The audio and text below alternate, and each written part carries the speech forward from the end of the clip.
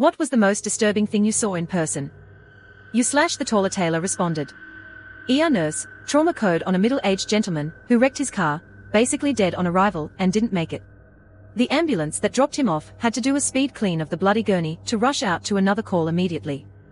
30 minutes later it brings in an old lady who had fallen at home. She kept saying she can't get a hold of her son, and he was supposed to take her to the hospital. Turns out her son was the one who wrecked his car on his way to take his mom to the hospital, and she was brought in on the same gurney that her dead son was just laying on moments earlier. That was a gut punch having to tell her the bad news. This was in a rural community with limited ambulance service. Upshot responded. When I was about 9 years old, our family was staying at a campground on a river in northern Michigan. A 2-year-old boy had wandered off and was missing. The entire park was looking for him. After about 2 hours with no luck, some of us began looking in the water at the ends of the docks nearby. When I dove down in about 4 foot of water, I found him floating just off the bottom of the river. I pulled him to the surface and shouted for help. The EMTs made an effort to resuscitate him. To no avail. As horrible as that was, the thing that I will never forget was the sound his mother made when I carried him ashore. I still enjoy boating and swimming, but I have a very healthy respect for the water. Rebelwanker69 responded. Around the age of 5 I was living with my family on my grandfather's farm. One day while my father was working I was home alone with my mother. She went to take a bath while I was watching TV. After my show ended I realized she wasn't anywhere in the living room, kitchen, or master bedroom. It was a trailer home, so not big. I went to check the only bathroom, and she was completely submerged underneath the bath water from having a seizure. I ran to go get my grandfather and called 911 like I was taught as he tried to revive her via CPR. The paramedics eventually arrive and are able to revive her, but only for a brief period before her heart gives out again and they pronounce her dead. TIDR, I found my mother's corpse when I was 5.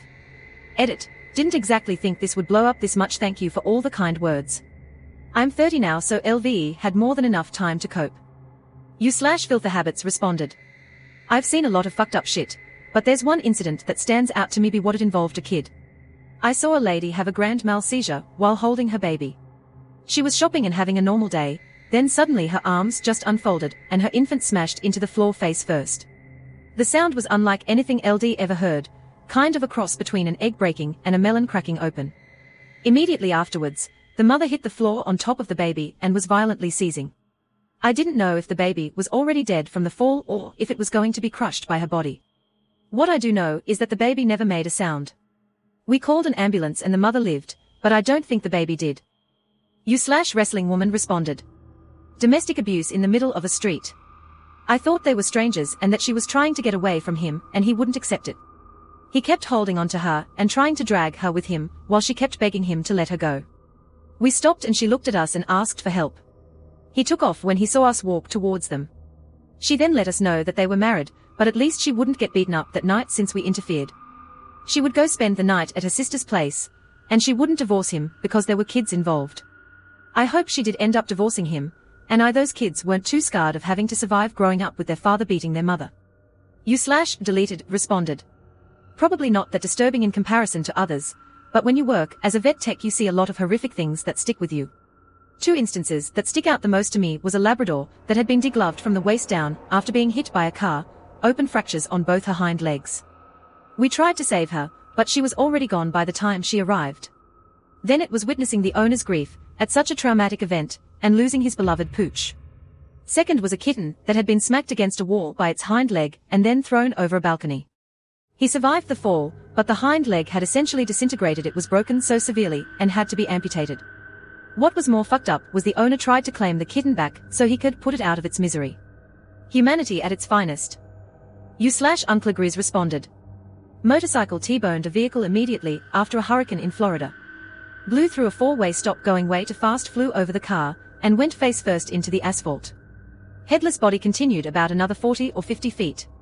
In Dayton, Ohio around 2015 went to an airshow where the big attraction was a wing walker. You stand on top of a plane as it does tricks. The announcer was really hyping up the woman as she performed, talked about how she was a wing walker as a hobby and her children were here in the stands watching, etc., etc.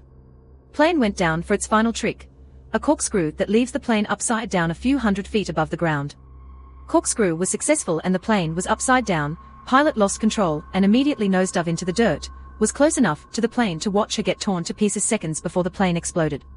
There's actual photos online of the incident and of her getting torn apart. Absolutely terrible. I think about her children from time to time. Hope they are okay. U/MXGXVXNS responded. Around 2 months ago, my older neighbors came back from holiday. Long story short, the older gentleman came back with multiple infections including COVID. They both asked me to help and support them with a few manually demanding jobs, which of course is totally fine. A few days after they arrived home, I got a phone call from his wife, as she was concerned about her husband's condition. I went upstairs, and he was blue and shaking. The shaking stopped and his chest dropped and didn't raise again. Straight onto CPR and an ambulance, took them less than 10 minutes to get to us. I'm happy as fuck to be able to say he came home just a few days ago, but watching someone go is definitely my scariest experience. U/Tunk13 responded. 6 years ago, my family traveled to Harrisburg, Pennsylvania to visit family for Easter, and we drove back home on Easter Sunday afternoon. We were driving on I-81 south in Virginia, and noticed traffic was slowing down, and a lot of smoke coming from the side of the road. An SUV had crossed over the median and hit another car head-on. Both vehicles were completely totaled and were engulfed in flames. Quite a few cars had already pulled over to try and help. I remember looking over at one of the cars and seeing a person in the passenger seat, who had been decapitated. The driver appeared to be dead too. The heat coming from both cars was really intense, as we went past it. I looked it up on the news the next day, and 4 of the 5 people involved in that wreck were killed. 1 person barely survived. It was a really ugly and sad scene to witness, especially on Easter Sunday. U/Cons-era responded. My own mother being attacked by a dog while holding the cat I had grown up with. Our neighbors raced greyhounds and our cat was sunbaking outside on the veranda. One of their greyhounds had escaped the pen they were housed in and wasn't wearing a muzzle. Unfortunately, our cat was the first live thing the dog spotted at the same time my mother walked out the front door. She tried quickly grabbing the cat, but by the time she had gotten to him, the dog had reached our veranda, knocking my mother off onto the ground a few feet down, and began to fight for both of their lives. Luckily I was home at the time, as well as my father, who was asleep after a long night at work. I heard her screams for help, ran outside to the scene, and was stunned for a few moments before screaming for my father, who raced outside to try separating the dog from them both, who had by this time ripped shreds into my mother's arms and dislocated our cat's hip, but luckily both were alive. A ranger and ambulance was called, and then a few days later police attended, although when they approached our neighbors to locate the dog, they had hidden it away on another property, which was eventually located. To this day, years on, they have never approached any of us to apologize. U/Buck_Thorn responded. When I was in Navy boot camp years ago, while I was on watch one night, some guy from the 3rd floor decided to swallow a double-edged razor blade, then do a swan dive from the 3rd floor balcony onto the pavement. The pavement smashed his skull and left bits of him all over the pavement. Then, about 20 years later, I was working as an off-road truck driver in the oil fields when one night, I came across some tail lights in the road ahead of me when I noticed that the 2 red tail lights were both on the same side of the road, and the 2 amber running lights were both on the other side of the road. Then I saw the shadow of the truck lying on its side. I got out, and saw somebody sitting on the ground in the middle of the road, highlighted by his truck's headlights. I walked up and asked, "Are you all right, buddy?" There was no answer. Then I looked at his face and saw one eyeball hanging down on his cheek. Then I noticed the smashed-in hole in the side of his scalp. This was out in the New Mexican desert on a 4WD road, so it took over an hour to get help out there. He survived long enough for them to get there, but he died in the hospital a few hours later. That was tough. U/Franz responded. When I was around 8 to 9, I saw a woman jump to her death from a bridge. We stayed and waited for the rescue team to come and pull her out of the water. They managed to find her despite the strong currents. I remember seeing her being carried by one of the emergency crew. He was yelling stuff about how her lungs had been punctured. People rarely survive that jump. It happens a lot in my hometown, sadly. At the time, I wasn't really super horrified. I knew what happened, and to this day I remember every second of the whole ordeal. I remember her clothes. I remember seeing her on a bench under the bridge, as we walked to the park where we'd later see her jump. I remember thinking that she looked sad and that maybe it would be nice if someone talked to her. I feel guilty for not having done anything to help her. The doctor responded. Having a great night at a pub, met up with 2 girls I knew, and we decided to all go to pub down the road. Step outside and discover the aftermath of 2 guys who'd been arguing on the street. One guy pushed the other onto the road, and he had been run over by a semi-trailer. Apparently the truck driver didn't even know he'd hit anything and just thought it was a bumpy road. There's a very dead guy on the road. His friends are inconsolable. the idiot that pushed him is still pumped up and doesn't seem to comprehend what's actually happened. There's a brain lying on the road in front of me. The guy that caused it still seemed to think we could do something about the situation, he said. Don't worry about me, worry about him. We told him it was too late for the other guy. He screamed at us, it's never too late. The girls I was with suddenly didn't feel like partying anymore, and I made sure they got into a taxi. The police showed up and I warned them of the gruesome scene ahead to prepare them. I wandered off down the road. On the way I saw a couple waking down the street towards the incident.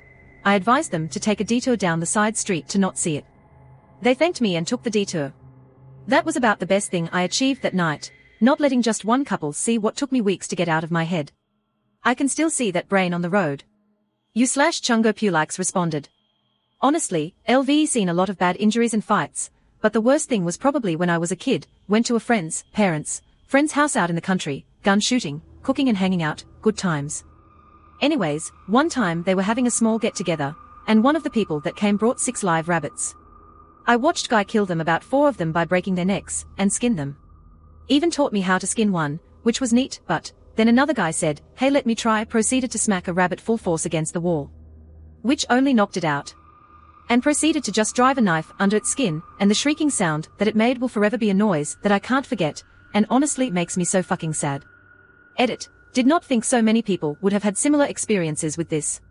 Also did not think this comment would like my most upvoted comment, lol. U/Stuck on Pandora responded. My dad had a cerebral aneurysm while washing the car, and effectively died in my arms. I watched our family dog get hit by a car and the person just drive off. Thankfully she went on to live many years. Just with a lame back leg from that point on.